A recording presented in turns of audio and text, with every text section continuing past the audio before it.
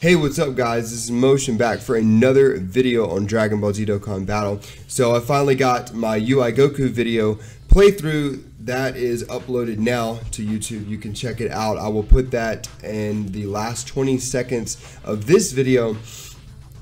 So what I wanted to do was I wanted to take and showcase some events and stuff that are coming, whether it be what we think before the 3-year anniversary and some of the events at the 3-year anniversary. So we're about we're a little less than 2 months away. We're about a month and a half away from the year 3 anniversary, and if you haven't followed JP, then this would be a good video for you to start looking forward to team building and what you're going to need to do to beat some of these events. So what I wanted to go through was some of these that are some of these events and stuff that are from Japan, and then we'll look at the wiki. So shout out to DBZ Space for supplying us all of these Dokkan events and anything you need to know about these events, as well as the wiki page, which you will see here in just a moment, that pretty much breaks everything down that DBZ Space does, except it's a little easier to read, at least from my point of view. It's a little easier to read because they transfer everything to English. So what I wanted to do on here was let's start off clearing a few things. All right, so we don't know in the global database, we don't know how these events are going to line up, because we should have gotten SS3 Bardock already, right? But we haven't. SS3 Broly came, as you remember, almost 2.5–3 months later than it should have, and we got all the categories, including UI Goku. Well, now UI Goku and Jiren is here only a month and a half after it's showcased in Japan. So obviously they knew they were going to have problems with SS3 Bardock, right? It's this Heroes kind of thing. For some reason, Dragon Ball Heroes is harder to get licensing for that, which is a problem with SS3 Broly. Even though they are featured in other games, the main feature that showcases them and the license that Bandai Namco is trying to get is from Dragon Ball Heroes. So this poses a very big problem about getting the licensing.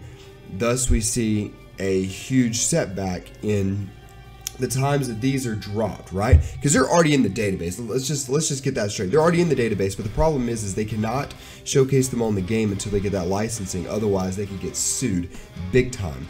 So I am counting on SS3 Bardock being released later and not before the 3-year anniversary, right? So I'm going to show his stuff in the order that it should have been, right? All these are in the order that it should have been. Do not take them, lightly as, oh hey, these are set in stone, right? They're not.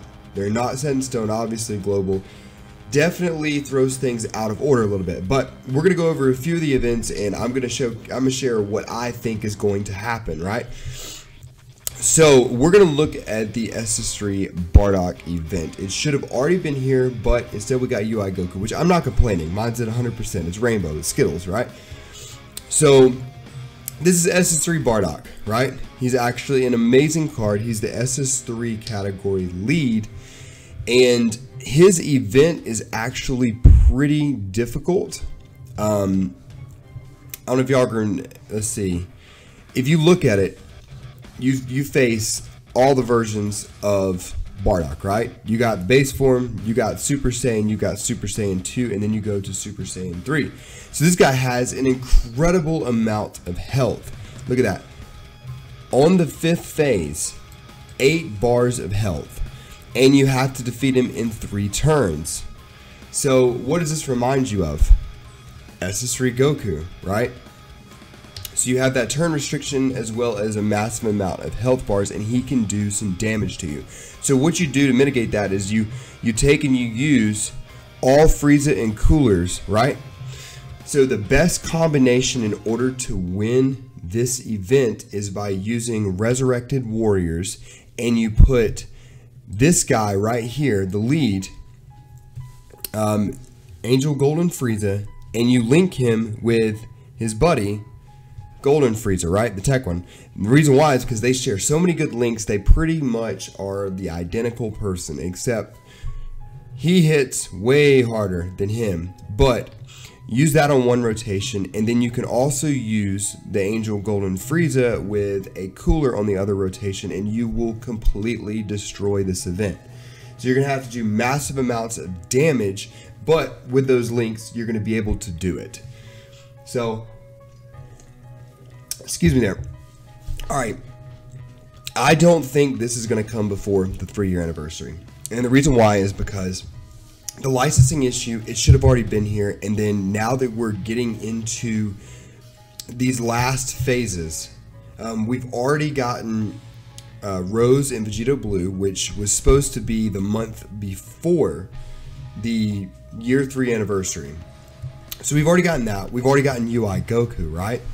So there's a couple of more things, and you're about to see that I feel are going to take that place, and then this is going to get pushed back to where UI Goku and Jiren were supposed to be. So the next one that we should get is going to be the Hirudegarn, alright? So Tapion comes on Double Raid's banner, and then that's where we get introduced to the LRSS3 Goku, right?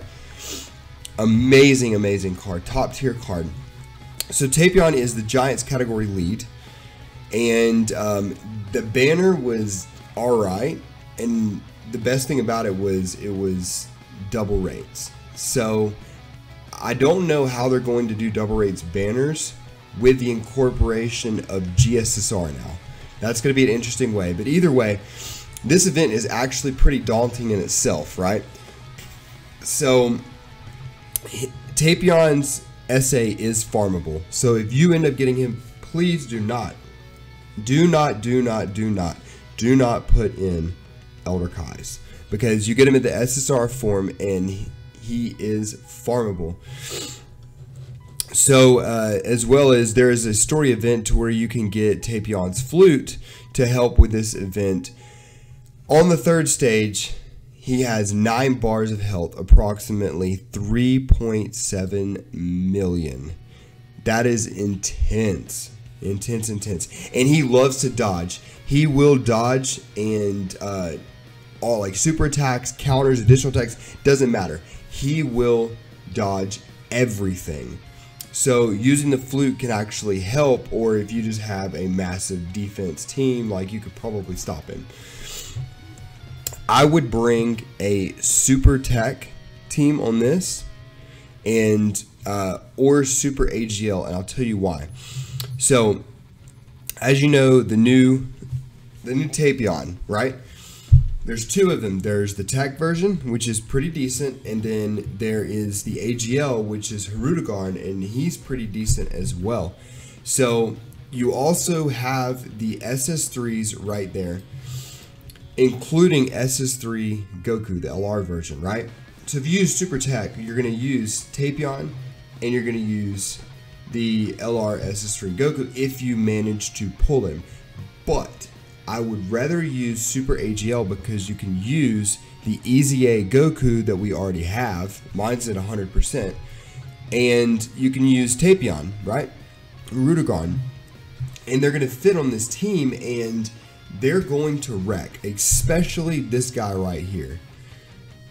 The Easy A Goku, if you have him Easy A at 140, then he is going to destroy this event. Absolutely do insane amounts of damage. And you won't have to worry about the 9 health bars because he's going to sit there and consistently knock it off.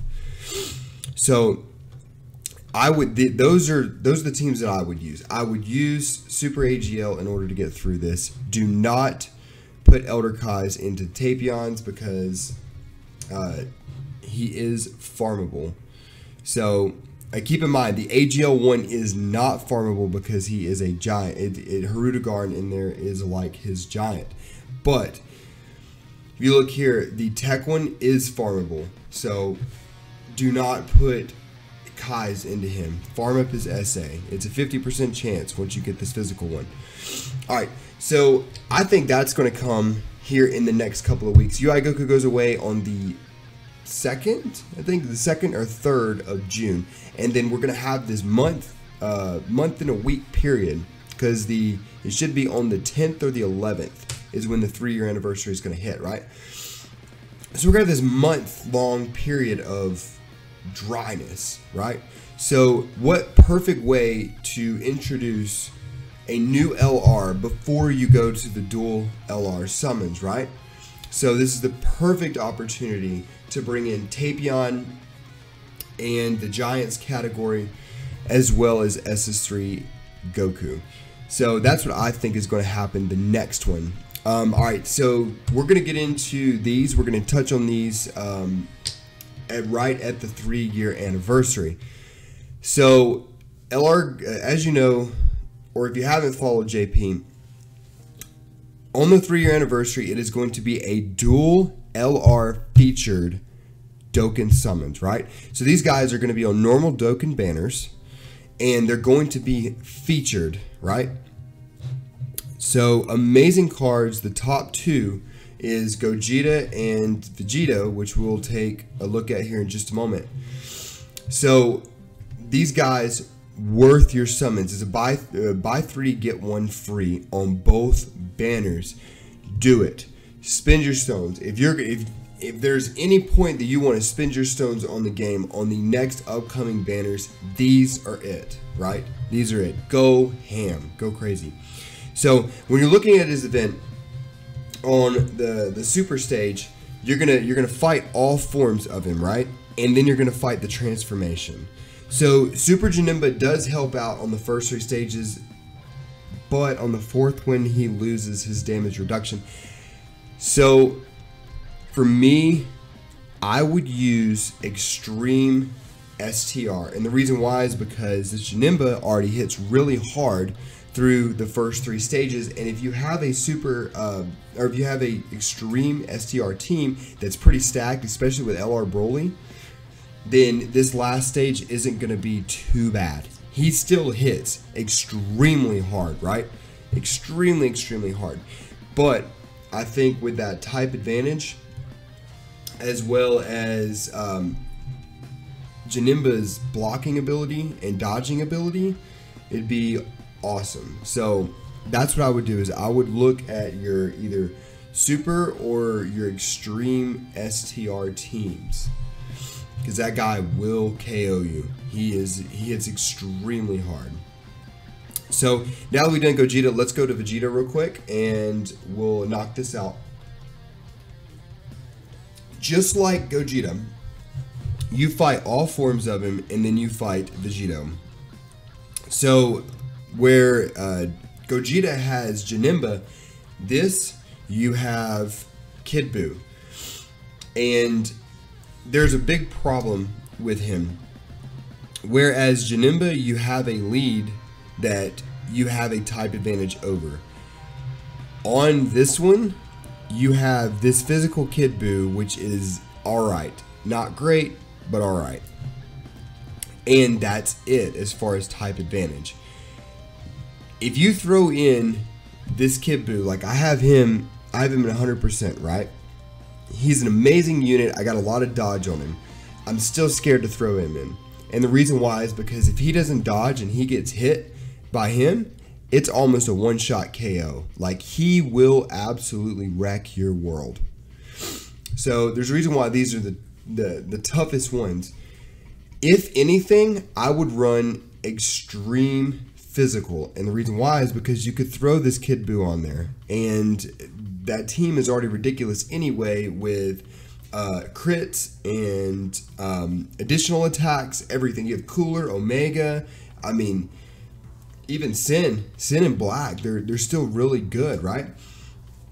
I would run the Extreme Physical team against LR Vegito, or LR Vegito, yeah, Vegito. I don't know why I keep thinking Vegito and Vegeta. I mix those up all the time. Either way, I would run Extreme Fizz on that, just to try and counteract that type advantage. So after that, we're looking at Well, we're gonna wait. We're gonna go to this first. So the second half of the year 3 should bring Dokkan Battlefield 2.0, if they allow that, as well as these guys. So you're gonna need these guys for future events, and the whole Ginyu Force comes out, right? So on certain days of the week that the types are, so you know, Monday is AGL, Tuesday is Tech, you know, all that. So on these days of the week, you're going to be able to farm up their super attack, as well as each one of them have their own potential orbs, right? So you have a chance at upping their SA and getting the potential orbs, right? It is a grind because the drop rate is decent, but I think you have more of a better drop rate of getting the orbs rather than the characters themselves. So it could be a grind, but it's worth it. This down here, this event right here, is going to open up and allow you to get all of the orbs for each one of the characters that you need, right? So each one of these, of the Ginyu Force, is a you can get them to 100% SA10 for free. Fantastic story cards. Do them, because each one of them have special abilities that'll allow the team to pretty much synergize together, and it's one of the most ridiculous teams ever. As well as if you get all of them to 100%, right? All of them to 100%, you get the leader, which is the LR Captain Ginyu Goku. So that's another reason why you want to take and do all this, is because you have a fully synergized 100% team for free. So either way, do these, and this should come, like I said, at the part 2 of the year 3 celebration. So just after that, and this could be a little weird, right? So the reason why I think Tapion is going to come next is because in order to beat this guy's event, he is weak to the Giants category, right? So we're gonna have to have Tapion before we get Turles. He's another one that does the transformation mechanic, and we already have that in the game, obviously, with UI Goku now. So he can come at any time, and I think he's going to come directly after the year 3 anniversary, leading into what I'm going to assume is SS3 Bardock. So,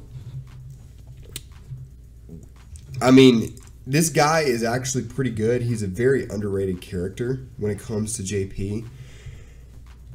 So I would use him in Extreme AGL. It's another one of those that he's gonna hit really well, and he's gonna tank really well too. So when he transforms too, if I remember correctly, when he transforms, it's a lot like a grade 8 mechanic. And that he does it for either 1 or 2 turns. I cannot remember. But either way, he has a lot of health, and you just got to take and bust it through. Now, I don't necessarily think that you're going to need to use the Giants category, because the Giants category is meh. It's not great. But either way, you should be able to beat him with pretty much any team. Just bring a couple items like some sensu beans or dendays or stuff. That way you can take and tank it. So you need a tanky team that can do a crap ton of damage. So with this information out, we've pretty much gone out for the next about 3 months or so, leading up to the current events in JP, which would be, where's SS Blue Evolution, Vegeta. You're going to need all of the Ginyu Force. All of these guys are going to, you're going to need them for, where is it at? the EZA Goku, or the EZA Gohan, right? The EZA Gohan event is another thing that allows you to get the Gohan, plus get him to 100% with the orbs, and then you and then you can take and EZA him up to 140. So that's another EZA, a free 140 unit rainbowed, and you're gonna need those guys for the EZA for full power Frieza. Excuse me. EZA for full power Frieza will come at some point later on, but these next events that are coming up, if you look at it, don't think that Bardock is coming until after the year 3 anniversary, maybe right before Turles or right after Turles. This guy should be coming in the next couple of weeks. That is my guess on it. Of course, I don't know, anything is definite, but I'm going off the speculation, right? These guys, amazing cards, ridiculous events. Get ready, because it's going to be a grind.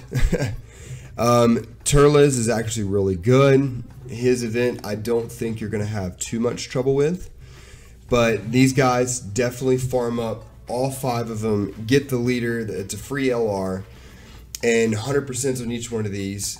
So you're going to need these guys more than you think for future events, especially with the Namekian Saga out. And the full power Frieza EZA uses the Namekian Saga characters. So this whole team synergizes, and it's amazing. So go ham, do the grind, get all the characters at 100%.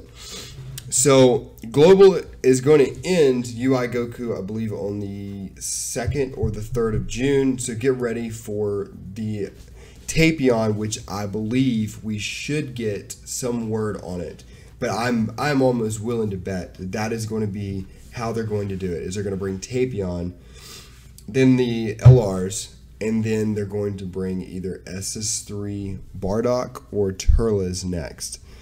So if you like what you see, go down there, smash the like button. That allows me to know what I'm doing right, what I'm doing wrong.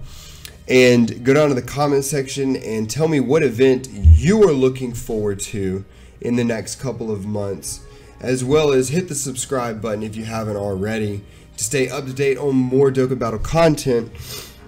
Check out all my other videos, as well as check out 94 Stones. I do some really good covers and things. I use them in some of my videos. These events, it's going to be a little dry, but these events, once the 3-year anniversary hits, is going to be amazing. You're going to have so much to do when that time comes. So until the next video, this is Motion, signing off.